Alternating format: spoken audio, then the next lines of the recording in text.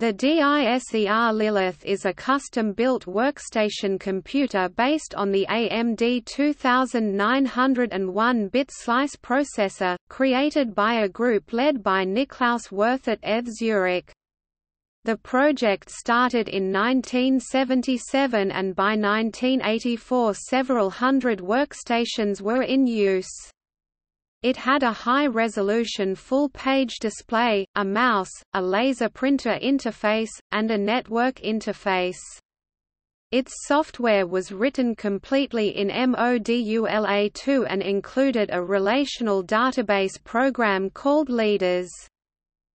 Citing from Sven-Erik Knudsen's contribution to The Art of Simplicity, Lilith's clock speed was around 7 MHz and enabled Lilith to execute between 1 and 2 million instructions called M-code per second. Initially, the main memory was planned to have 65,536 16-bit words memory, but soon after its first version, it was enlarged to twice that capacity.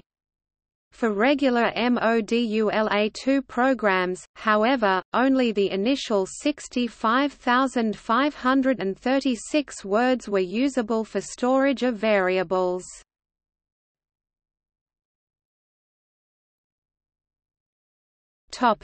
History. The development of Lilith was influenced by the Xerox Alto from the Xerox PARC 1973, where Niklaus Wirth spent a sabbatical from 1976 to 1977. Unable to bring back one of the Alto systems to Europe, Wirth decided to build a new system from scratch between 1978 and 1980, selling it under the company name DISER for Data Image Sound Processor and Emitter Receiver System. In 1985 he had a second sabbatical leave to PARC, which led to the design of the Oberon system. Series, the follow-up to Lilith, was also released in 1985. The mouse of the Lilith was custom-designed, and later used with the Smakey computers. It would go on to inspire the first mice produced by Logitech.